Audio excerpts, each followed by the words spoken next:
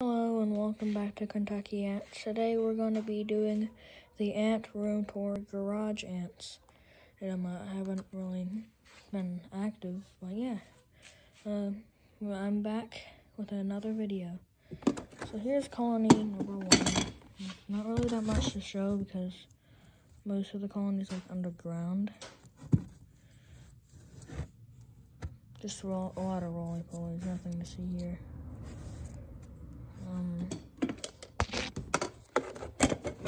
And we got here, which is just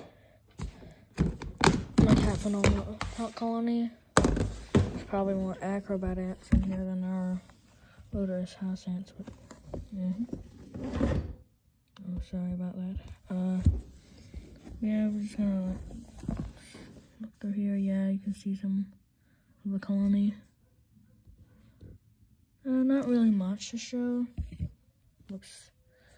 The design is to look like the Ant Legion stump, kinda, but it doesn't really, because I added rocks and stuff. So I'm just gonna put this back. This container is really big.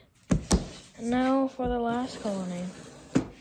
And definitely my best in my entire collection. They haven't been performing the best in the collection. Oh, sorry about that. They haven't performed the best in the collection, but they've definitely they're definitely doing well. Just brood boosted them and gave them another queen and another species. This is my 3 species Aphenogaster colony.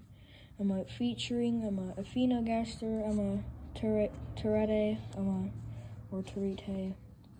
I'm a Aphenogaster limitans, which is that one right there. And then Aphenogaster fulva, which is the newest member of the colony. Yeah, they got some cricket legs that I fed them, and I gave them some elate larvae because, I don't know, I just did. I couldn't find any other larvae, so yeah, that's the best I could do. And there's 3 different species of elate larvae. Also Aphenogaster fulva, Aphenogaster terete, and Aphenogaster limitans. But yeah, that'll be about all for today's video. If you enjoyed, be sure to give me a like and subscribe.